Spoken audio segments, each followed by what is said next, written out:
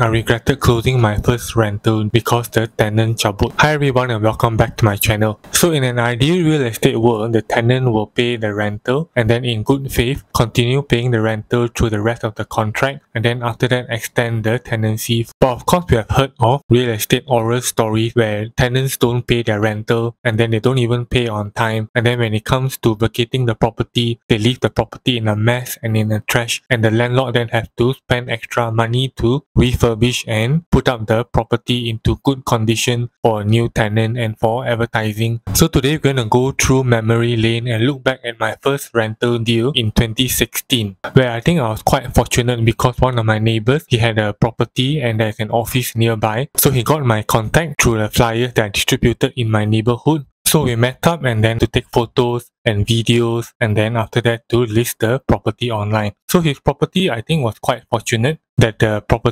office was a fully furnished unit, and it was very nicely fully furnished and had a very good view from the manager's room and also from the common area. And in a few days I received an inquiry, so the prospective tenant, they wanted to view the property. Then I think the next day then the tenant made an offer. So as usual, there was a few negotiations back and forth, and finally the rental was agreed. So then I proceeded to get some more information from the tenant, and the tenant, it was a company. So of course there's nothing wrong with the company wanting to rent an office unit. So I did some background check, and you can of course do some checks on the company, the profile on SSM, which I did a video previously. I'll put a link above or below. So after getting the information about the company, I found that the company, they very newly established. It was only I think like 3 months or maybe like even less than a year. So then again, of course, it's nothing wrong with the new company being established and they need to rent a property for their business operations. So anyway, they expressed an interest and then the rental was already agreed,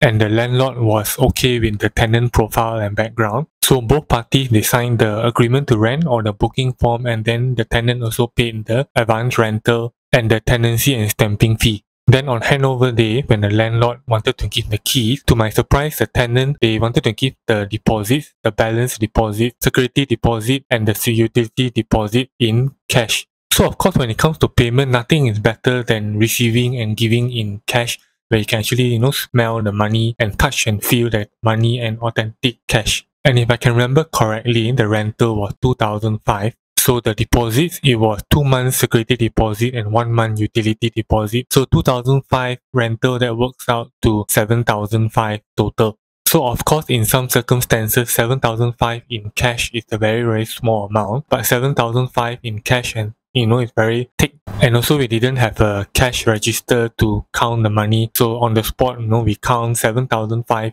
in cash. So of course the landlord, he was happy with receiving his deposits and also in cash, and the tenant got to rent the property and I also got to close my first deal. Then 1 month passed and then I received a call from the landlord.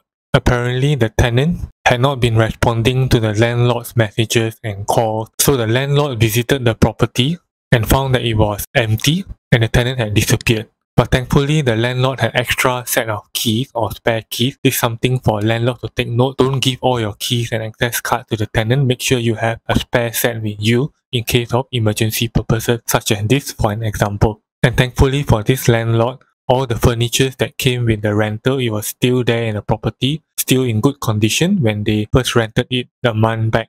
So of course, the landlord was sad and disappointed that now there was no tenant for the remaining 11 months and 11 months rental. So that works out 2005 times 11 is 27,500 in rental. But at least the landlord still had the 7,005 deposit for the short term period. So these are the 2 red flags when doing rental properties or deals.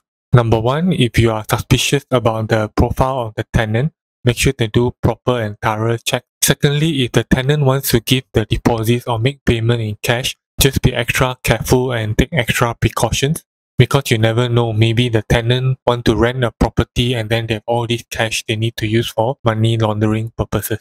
So thanks for watching, and if you have any questions about rental properties or in real estate or rental deals, leave your comments below. And I also did an ebook on real estate, which I'll also put the links in the description below. And if you learned something from today's video, hit the like button and subscribe to this channel to stay tuned for more real estate, investment, finance and home tips.